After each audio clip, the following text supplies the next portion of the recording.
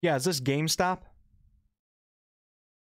Yeah. Nice to meet you, John. I really don't care. I'm looking for an RPG to play. Dragon Age Inquisition? Wasn't that like 2014? EA? Oh no.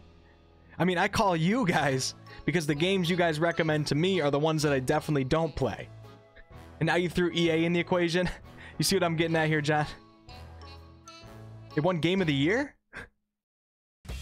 Well, that doesn't seem to mean much these days either. But what the heck? Let's give it a try.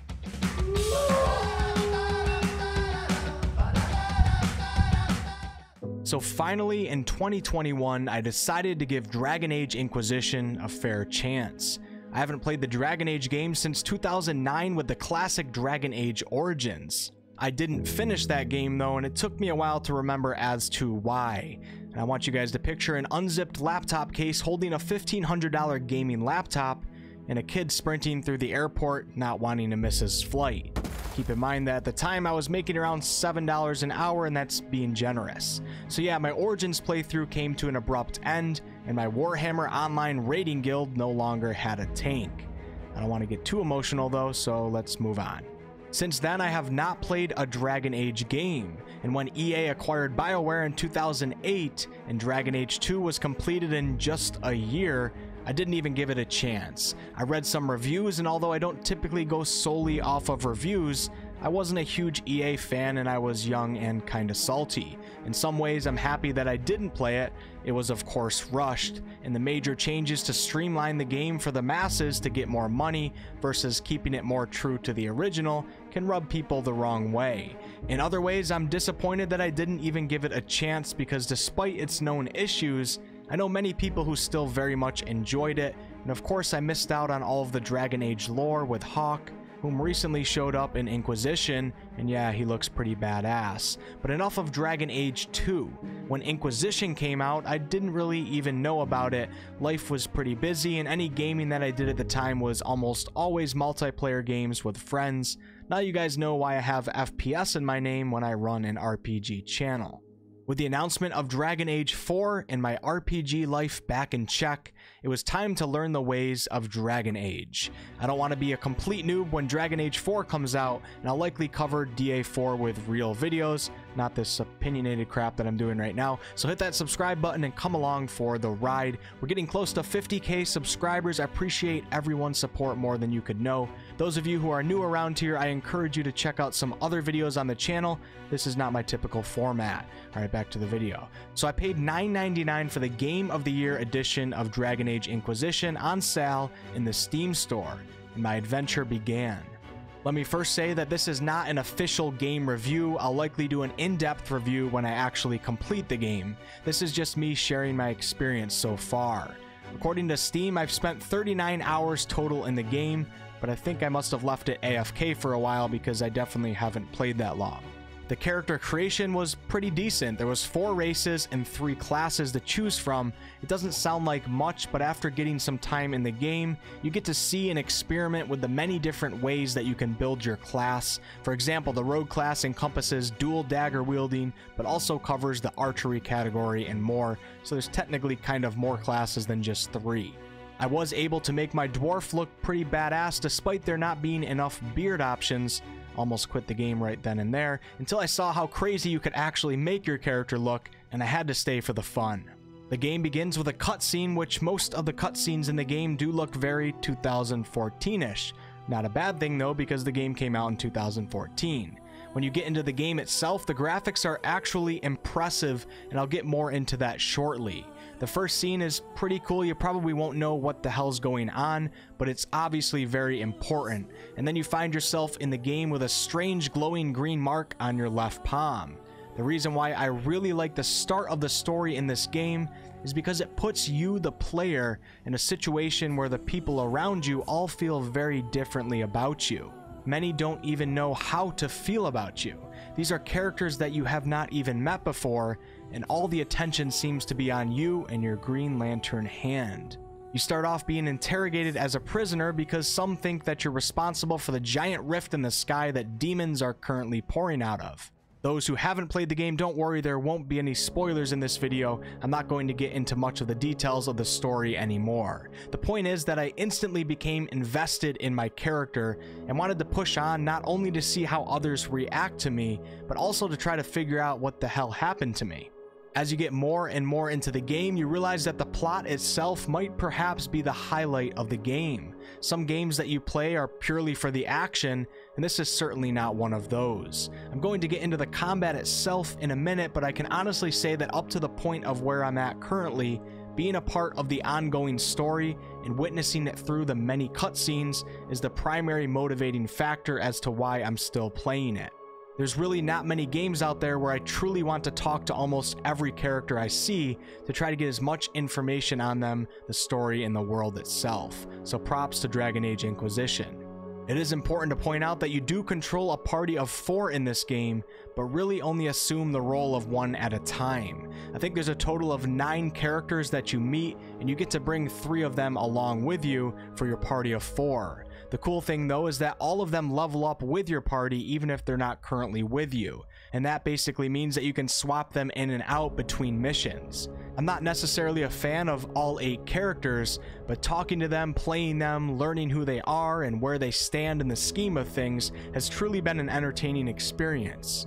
I've also noticed that depending on who you have in your party, unique quest lines will come about, and also some very interesting background party banner, which can be quite humorous. Listening to this has been a lot of fun and not only adds to my initial playthrough, but kind of makes me want to try things again in different ways. Some of these characters are rich in history and come from previous Dragon Ages, which makes it all the more fun to delve into. I can really feel how rich the lore is in this game, and I really want to be someone who actually understands it, and that says a lot for a game. The last thing on the topic of the characters and story, without giving any spoilers away, I want to say that I felt the weight of making heavy decisions, and also felt the craze of being involved in complex politics. You have to make a lot of choices, many of which have severe consequences, and I was on the edge of my seat most of the time. It has been a very immersive experience in that aspect, and my god, this game has reminded me as to why I will never ever run for office in RL. And this leads us right into talking about gameplay in the open world. Let's first take a moment of silence for the environmental artists over at BioWare. Actually, they did a phenomenal job. Sign me up for National Geographic Thetis, I'm all in. Some of these places are incredibly well done. Just when you think it might be getting a little boring, you see an opening between 2 rocks. Next thing you know, you're deep in a rock chasm that opens up to a hidden fort with caves branching off of it, and the backside of it brings you up to a mountain range. And don't let me forget everyone's favorite little nugs that run around everywhere. Who the hell named them that? Anyways, the environment, whether in nature or the cities, the palace is damn cool, is really awesome, and it honestly gives me hope for Dragon Age 4. I know I'm not the only one who worries about BioWare and EA these days, but the story and the environment and Inquisition really do give me hope for the future.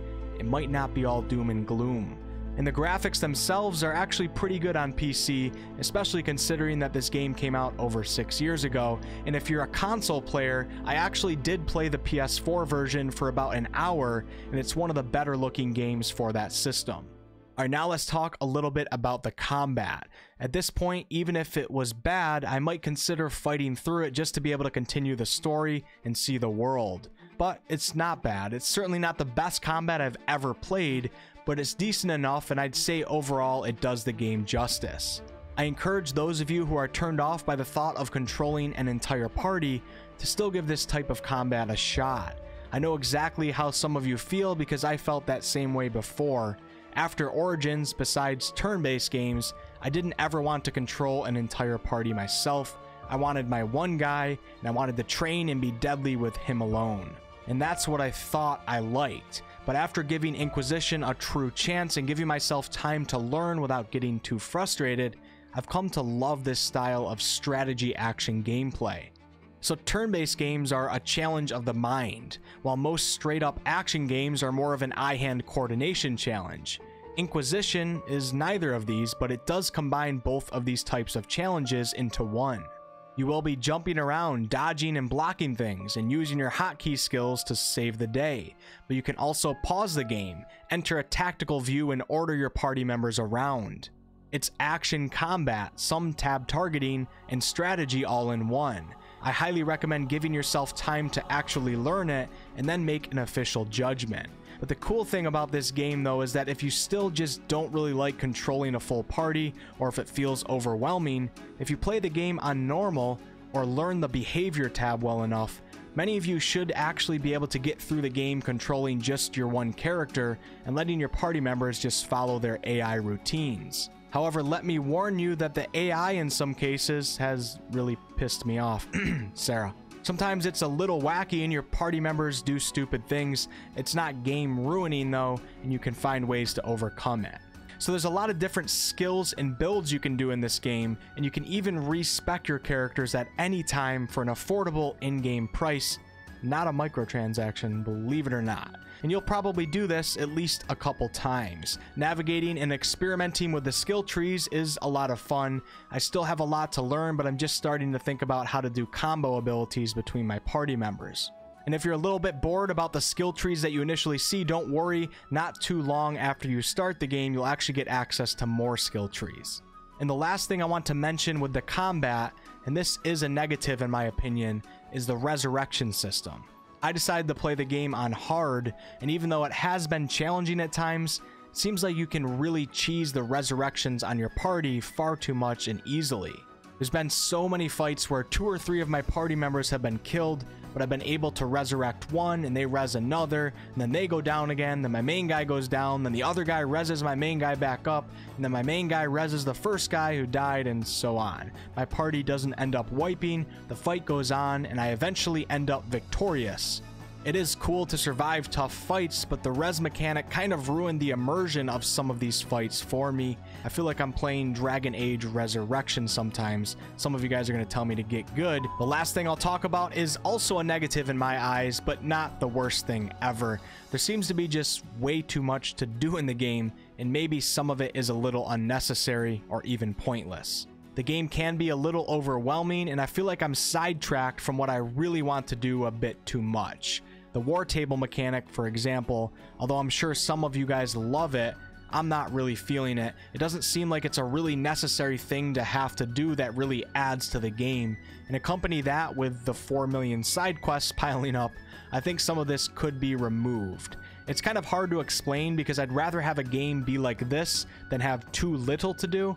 But I just wanted to mention this. Some of you guys might know what I'm talking about, and some of you guys might not. One example would be the hinterlands. It never seems to end, and part of me doesn't want to miss out on any content, and the other part of me is like, damn, I'm starting to get a little worn out from the game. I also keep hearing that the game in general is insanely long. That's usually a good thing, but I do fear a little bit that I might lose interest at some point before I beat it. But if the story keeps up at the pace that it is right now, there's not a shot in hell that that happens. And that's all I have to say on that.